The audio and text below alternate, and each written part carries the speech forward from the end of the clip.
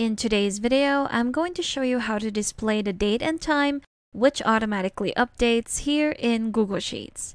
So if you're working on a spreadsheet and you just want to have a display of the date and time, just so you'd be aware of it while you work on your spreadsheet, you can actually do that with a simple formula.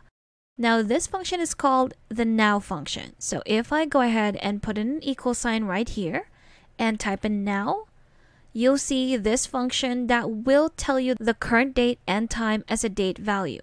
So if I press enter right here, you have the preview right there. If I press enter again, there you have it. So here I have the display of the date in this format and the time with the seconds as well. So how does this automatically update? So when you're working on a spreadsheet, you're constantly changing the data, whether that's inputting data or deleting or organizing your data. Whenever you do any changes into your spreadsheet, this would automatically change as well. So let's say I'm going to format this side into a table, right click on it and convert it into a table.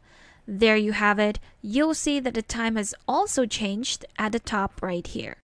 If you don't like the look or the format of this date and time, you can always go to format here in the menu bar, select format, go to number, and go to the custom date and time. If we click on that, now we can select whatever format we want to see for those values. So if you want to display the day of the week, the date in this format, and the time in a 12-hour format, you can select this. If we click on this and click on apply, double click on that to auto-fit our values with that column, and there you have it.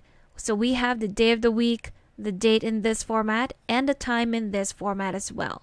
So I have another example right here. If we go to this other tab, I have this sample data where I have the student's name, project status, and date and time submitted.